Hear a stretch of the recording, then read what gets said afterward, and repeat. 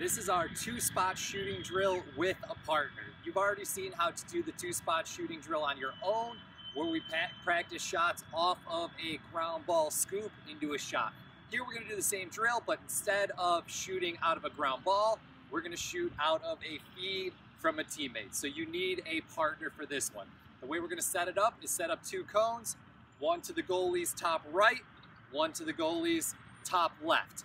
Now, how far away those cones are from the goal depends on what your shooting ability is. If you're a little bit of a new shooter, these outside shots should be from maybe 8 to 10 yards. If you're a little more experienced, you can go anywhere from 10 to 17 or 18 yards away from the goal if you want to practice some further outside shots. Your partner is going to set up opposite of you with several lacrosse balls. So if you're shooting from the goalie's top right, you're going to be shooting right-handed because you have a better angle at the goal, and your partner is going to set up to the goalie's side left, so to the left of the goal.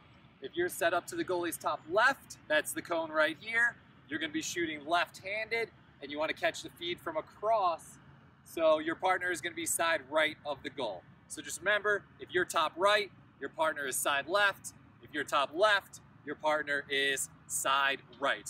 The way it's going to work is you're going to set up for an outside time and space shot. Call for the ball from your partner, say here's your help. They're going to throw you a feed, you are going to catch it, take a big wind-up shot using good outside shooting form. As soon as you release that shot, you're going to run towards your partner.